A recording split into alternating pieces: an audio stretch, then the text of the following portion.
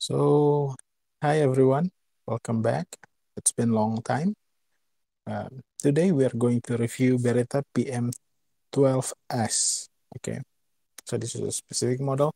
The famous name is Beretta Model 12. Okay, so was used during Vietnam era. Okay, it fire uh, it fire 9 millimeter Parabellum. Okay, so I'm gonna read some information about this. It was produced in 1959 until now, still produced. It was designed in 1950 to 1959, so 9 years in design, and then in service, enter service in 1961 until today. Okay, it was designed by Beretta. What amazing is this is like first submachine gun that licensed by my country. So I'm from Indonesia. The our defense contractor, like the biggest defense contractor, state owned. Uh, their first submachine gun, I think, was this model. Okay, so it was called in Indonesia is PM1. Okay, so that's a little bit information about this Beretta M12 and about me, I guess. Okay, so this is Italian design. Okay, so 1 minute and 30 seconds of your life just uh, go like that. Okay, so let's begin. Okay, let's begin in single fire. But before we begin in single fire, as usual, we always have to see the reloading mechanism. So this is very similar to HK design. Okay, so it's like a standard design. I think everybody doing it. Okay, it's like the most ergonomic design, which is a thumb, using your thumb to press the magazine latch and then pull out the magazine. Simple. So you use your thumb, you push this magazine latch, and then you pull out the magazine, empty maybe, if you are using it. Okay, and then fresh magazine in, just like that. Okay, so that's reloading. Very simple. So this is carrying a 32 round. Okay, maybe I should see the written information. So this is Beretta USA Corp. I don't know, ACKKMD, and in Italy. Maybe export. If you American, you can tell me what does it what's that mean? What that mean? Okay, whatever. So this is PM Beretta Model 12S caliber 9 mm Parabellum F1945-1. Okay. Okay, so now let's see the firing mechanism. It was SMG designed in 1959, 1950 to 1959. So I bet the design is very simple, not as difficult as MP5. I think that's my opinion. If you don't like it, too bad. Okay, so firing. So as you can see, this is single fire. So let's review the single fire. Maybe I should just let it fire without explaining first. As you can see there, that's single fire. So as you can see, this is probably open bolt. Yes, it is. So there is no hammer. This is like a kind of like a strike fire. Okay. So this is single fire. Single fire. Let's review it. Uh, if you want to skip, I think I will put timestamp on this video so you can just jump to which part you like. I keep saying I'm gonna put the timestamp, but I'm too lazy. I'm sorry. Okay, so let's review this. Okay. So you pull the trigger, and then this connector go up.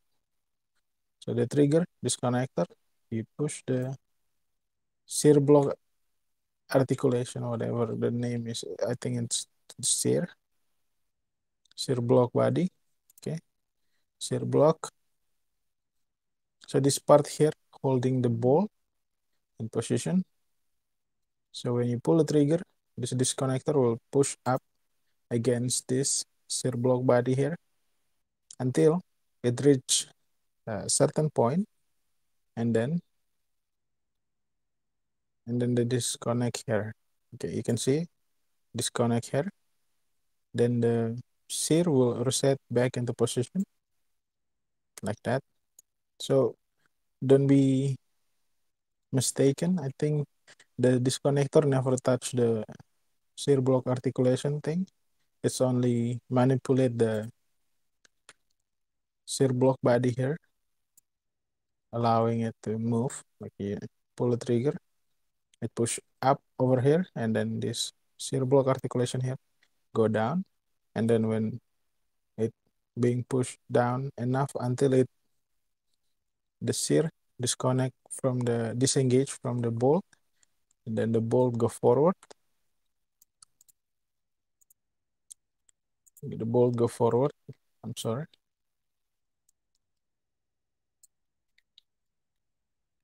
The bolt here go forward.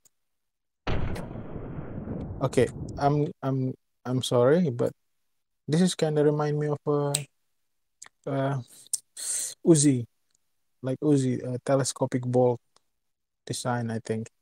Uh, I'm sorry, you're getting sidetrack. Okay, let's go back. So the bolt here pushed around into the barrel, into the chamber, and then firing. Yeah, this is remind me of Uzi. I'm sorry. It just remind me of Uzi. I'm sorry. Okay, so the round in, and then we cannot see.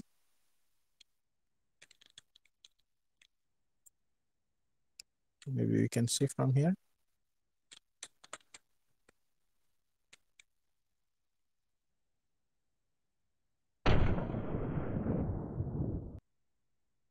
Okay, the firing pin is like the firing pin is separated from the bolt. I think in Sten or Sterling, between the two British design, the firing pin is like was cut into the bolt, not like a separate piece like this, but like right there, the bolt itself, like the firing pin was cut into it. Okay, so you cannot remove. I think you cannot fix the firing pin. If the firing pin broke, then you have to replace the bolt. Okay, I think maybe also I'm gonna. You can check me on that. If I'm wrong, tell me in the comment. Okay. Okay. So the bolt go forward, hitting the primer. The bolt carrying the firing pin, hitting the primer. The round is fired, and then the blowback happen because it's open bolt, and it use blowback. So the bolt being pushed back again. Okay, let's check it. Is it a blowback like, or is it gas assisted? Okay, I need to check this. Okay, this is blowback, not gas assisted at all. Okay, so I'm confident this is a blowback mechanism. So when you fire, as you can see, I'm reviewing the trigger before. This is single fire, okay? So you pull the trigger, this connector push up this part here until certain point is disengaged, allowing the bolt to go forward, chambering the round, and then the firing pin hitting the primer like this. Okay, not that. Like this, round into the chamber, firing pin hitting the primer, round is fire, blowback happen.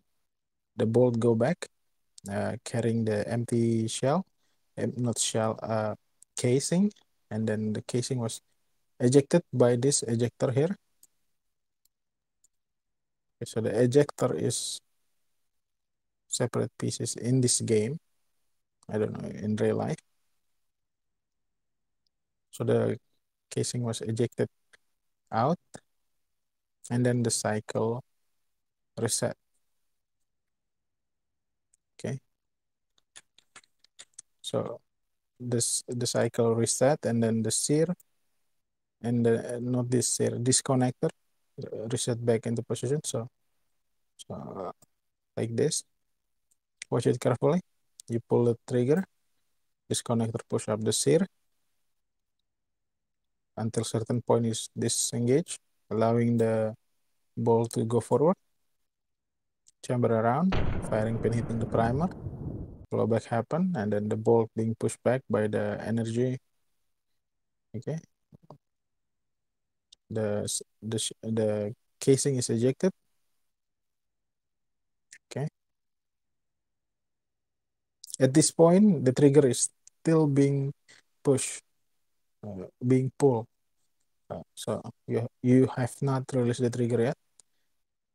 At this point, then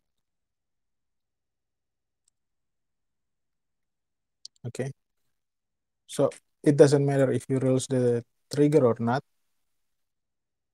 I think, yeah, I think the animation here is to script it. Okay. There is there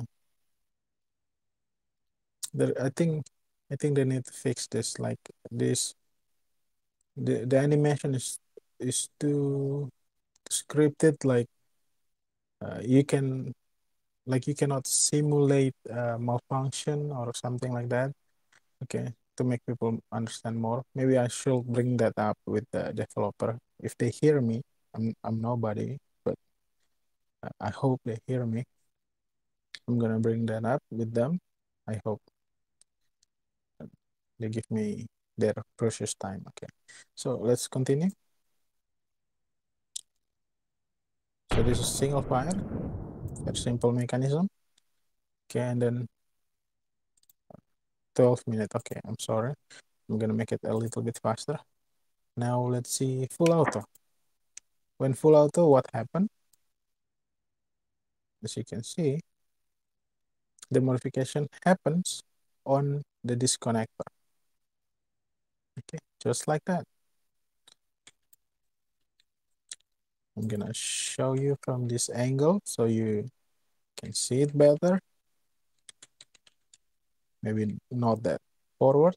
You cannot see anything. I'm sorry. So yeah, so this is full auto. With full auto, basically, I think the selector lever here, uh, the way it works, it basically control where the disconnector engage the sear. Okay, so in single fire, the disconnector here engage the sear in this position, while in full auto, it's going a little bit back like that. So it engaged over here, as you can see here. So the engagement is a little bit backward. I'm sorry, that's James of Kiev. Okay, so this is full auto. Let's fire it. You see the engagement point. It's going a little bit back here. Why it needs to why it need to be that way? Because when you pull the trigger, you're still within the range that allow you to have the disconnector to keep engaging the sear block body and not releasing it at all while you pull the trigger. So as long as you pull the trigger, the sear will not reset, okay? Because this connector pushing it up like that, okay? Because this connector pushing the sear up, so it's like a level. In my eyes, it's level, okay? So that's single, not single fire. That's full auto. So okay, I'm gonna fire it again. So you can see this is very simple. You just the selector lever, just basically controlling where the disconnector pushing the sear up. So I'm gonna show you from this point.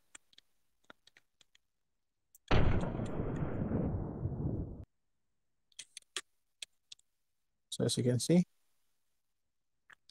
in full auto, it engages this back like this, back this position, this far. While in single fire, it go forward a bit to this position. Okay, so you just basically just control that. I'm sorry. So you basically just control the disconnector where it touch the sear. That's single fire and full auto. The difference is simple as that. Okay, now let's see the safety. Safety is very important because this is I think many military use this SMG because it's Beretta, maybe they like it. I don't know, but many military use it, including my country. So I'm sorry, I'm talking too much here. Forgot to show you what's important. Okay, so basically this is safety here. Okay, I'm new to this, so what the safety do here? Okay. Oh, okay.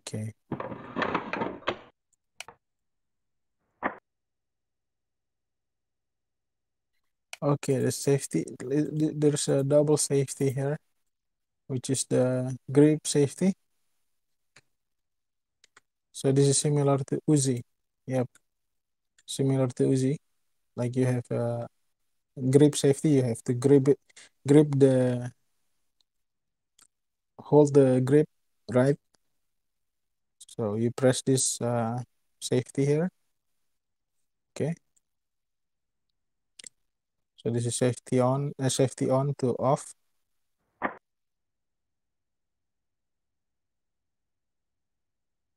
Okay. As you can see, when safety off, when safety on, you release the automatic safety or the grip safety here. You release it down. So now the grip safety holding the sear black body here. Block body, not black body. Sorry.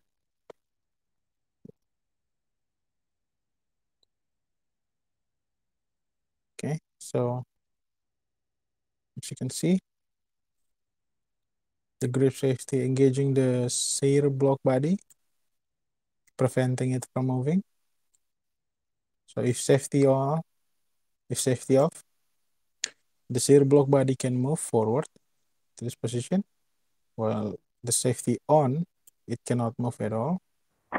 It being held back by the automatic safety or the grip safety. Okay. Also, sorry, I'm gonna looking for a good angle here. Also here, the selector lever was being rotated. So you rotate it first. Okay. So safety on or safety off. As you can see, you basically select your safety lever here. You rotate it into the certain angle to allow the automatic safety to be engaged. Okay, like that. So so you have to rotate the selector safety lever first before you can engage the automatic safety or hand grip safety. Okay, like this. Okay, because if you forgot, then you cannot engage here. Okay, engage the grip safety here. So this is safety off. Now safety on, you just basically release the grip safety or automatic safety. Release it, and then you lock this. Okay, you rotate it. So this pin here, this lever here, pointing backward, then it's safety on. You cannot not safety on. I think more accurate way to say it is the gun is locked. Okay, so you cannot engage the trigger, and this connector cannot be engaged. The sear cannot be engaged, and then the automatic grip safety cannot be engaged because it was locked by this selector safety lever here. Okay, 21 minutes. I'm sorry, this is taking too long. So that's safety. Uh, very, very cool design, in my opinion. Well, I'm a bit biased because my country used this, so I have to love it. I'm sorry. So safety on, safety off. Okay. So this is safety on, safety off, safety on. You release the grip safety and then lock, safety off. You unlock first, then you hold the grip. Okay, so that's simple. Now the folding stock. Okay, I'm gonna slow it down so you can see. Yeah, this is 22 minutes. I'm definitely putting timestamp here. I'm sorry about that. So there's a plunger pin here that will automatically engage the lock into this folding stock or wire stock here.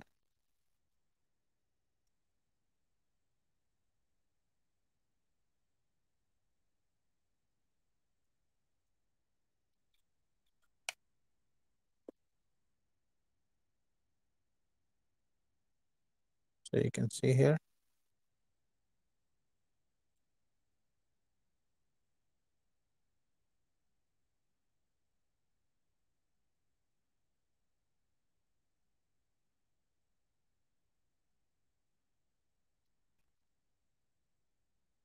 Okay,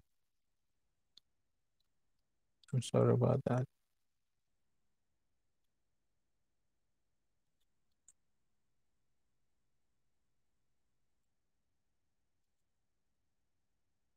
Okay, how this thing is for.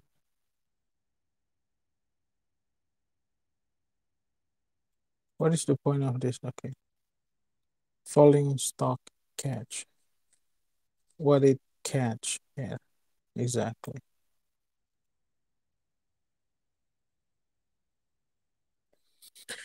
Okay, it's gonna take times here. Okay.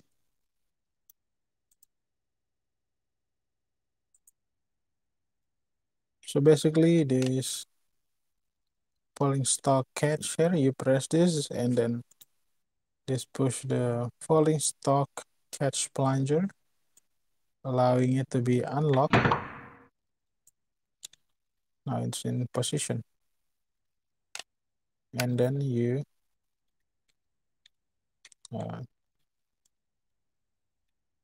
uh, set the butt plate into position like that. So yeah, that's the stock. Very cool. Okay, now let's see the how you call it, rear sight adjust.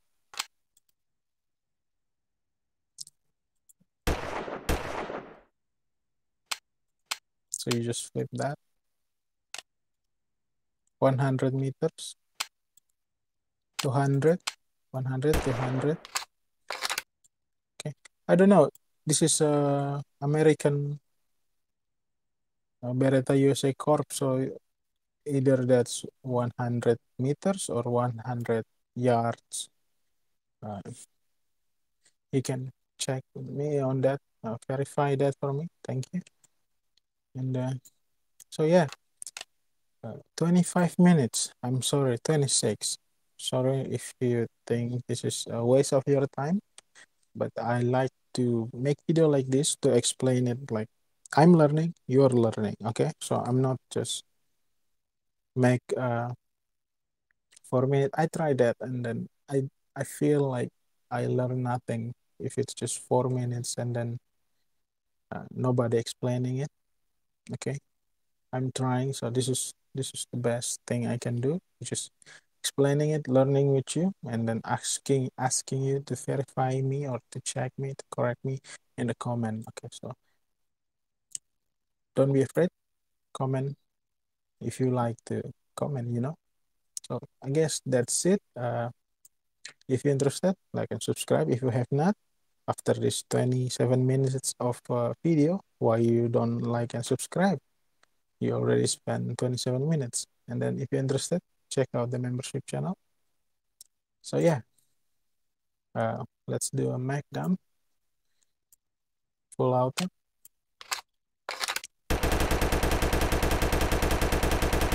Okay.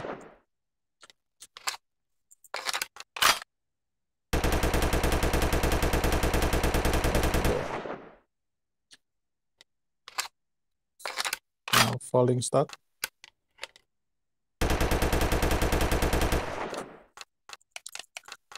That's the grip color. I'm sorry.